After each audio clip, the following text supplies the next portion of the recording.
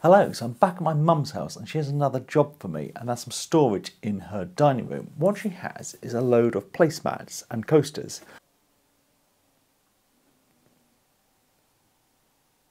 When you're at my mum's, you have to use a placemat or a coaster, and she needs some storage for them. It's a bit of a weird shaped room, this dining room. It's a very old building, and the only wall that's kind of free is got a massive curve to it. But what I have is a bit of wall over here that I can make something shallow for. So it's back to the workshop to get it done. What I've got to make this out of is some pallet wood. Unfortunately, this stuff is full of nails, so the first job is to get them punched out.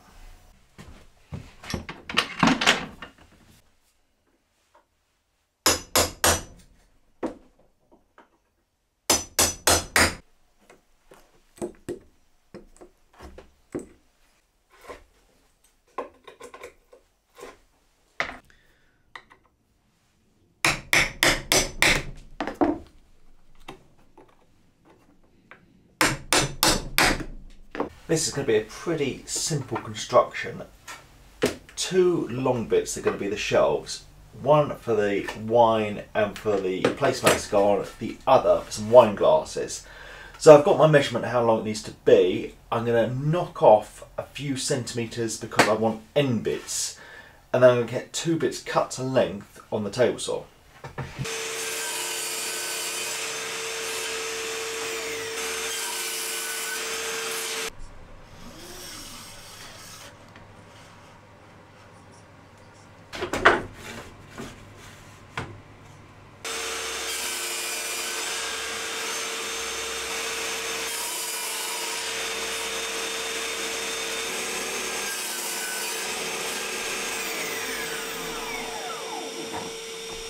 I've got the 2 bits for the shelves. Now I need a side piece so I can go flush with the bottom shelf, and then I want to stick up the top so that the wine bottle and the placemats can go into it. I think if it sticks up about 10 centimetres, so now I can get this cut, or 2 side pieces cut.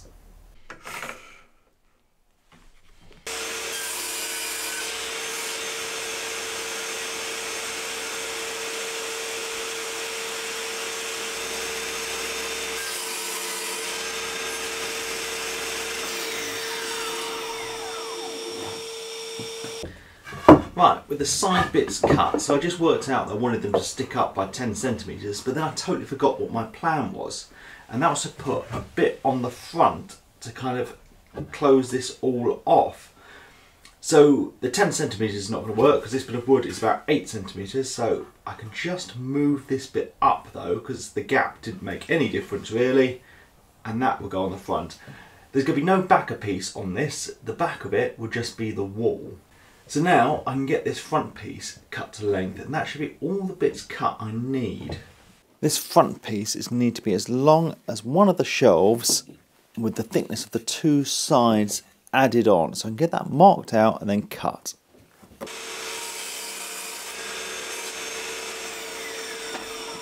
With all the bits cut, now I need to get the bits for the wine glasses to go. So I've crunched the numbers, and I'm going to get 6 wine glasses onto here. So I need to mark out where they need to go.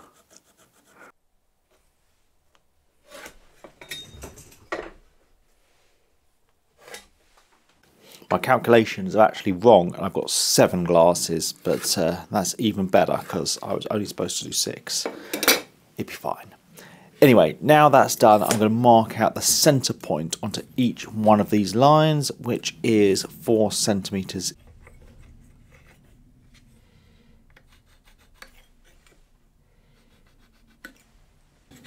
I now need to drill a hole on these centre lines, so I've dug out an 18mm Forstner bit, and I can get that chucked up in the drill and drill through on all of these 7 now centre points.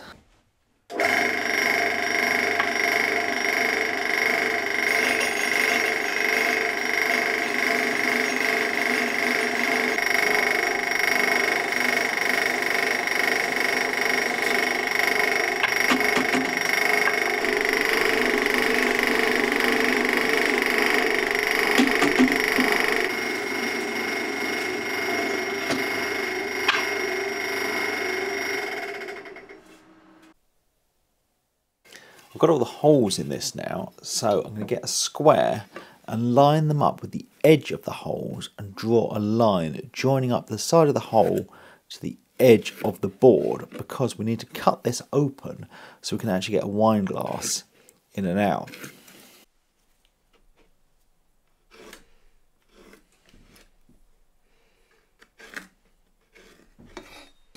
Now, I've made this mistake before because of the throat capacity on a bandsaw.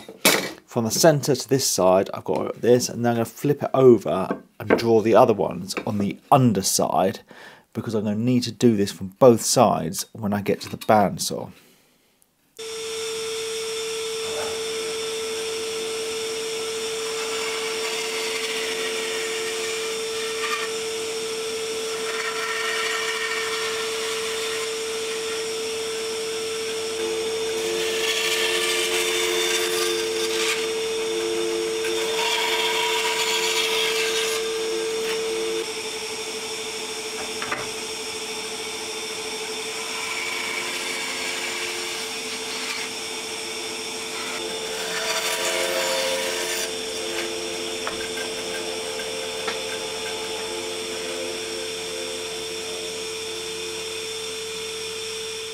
Even with going in from both sides, my bandsaw wouldn't quite reach the centre one, so I'm going to grab a handsaw and get that cut.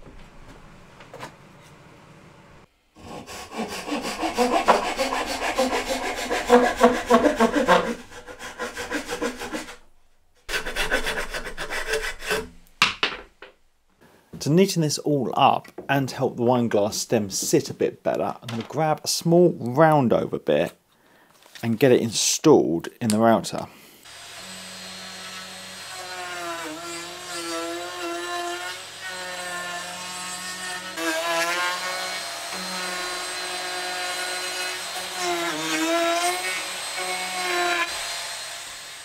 I've got all the components cut, but before I can get it all put together, I'm going to give it all a sand down.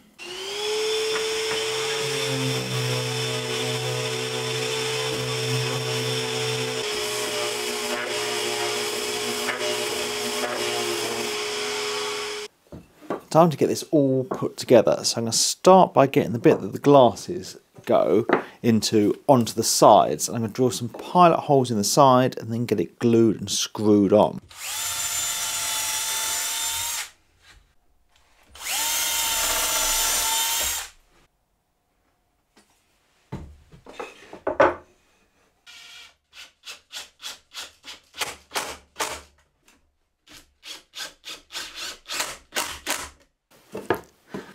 I've got these side pieces on with screws because you're not really going to see the screws on the sides, but now for the front piece, and you would see the screws if I had those, so I'm just going to get some glue on and then put a couple of pin nails in to hold it in place.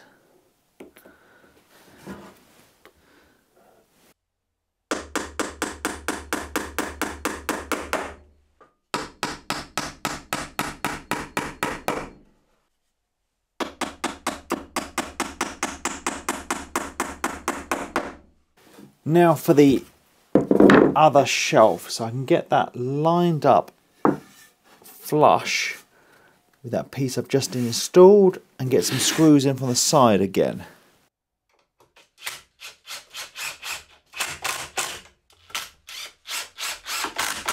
I'm going to get a couple more nails along the front just to lock this in place.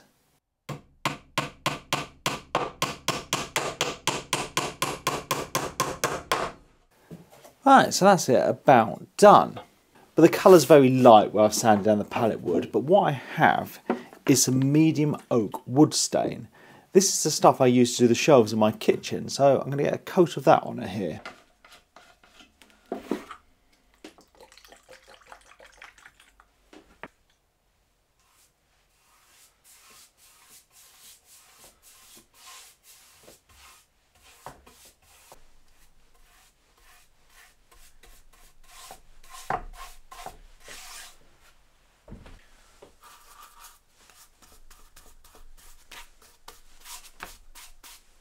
One of the good things about this Spirit wood dye is it dries really quickly.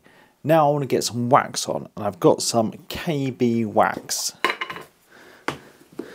So I'm just going to get some of this put on and then buffed off.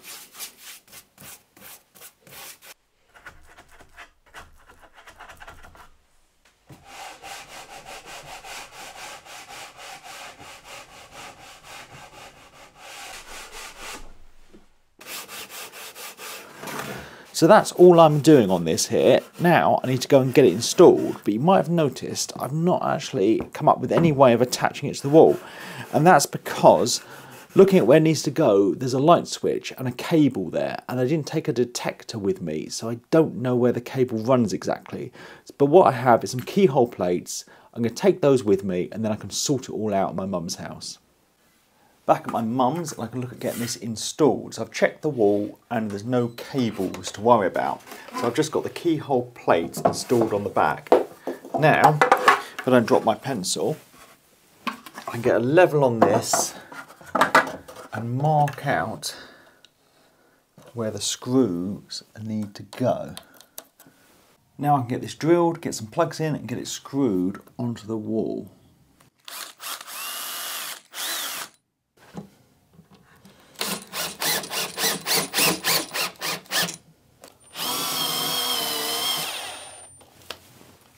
Okay, it's on the wall, so I can get it filled up, but I know I'll have done this wrong and it'll get all rearranged in a second, but I would just do it for demonstration purposes.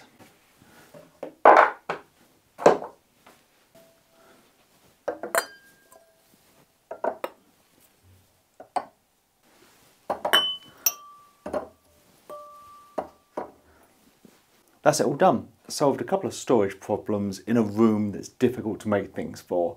So now I've just got to check with the boss, make sure it's happy. So thanks for watching, thanks to my patrons, and please subscribe for more videos.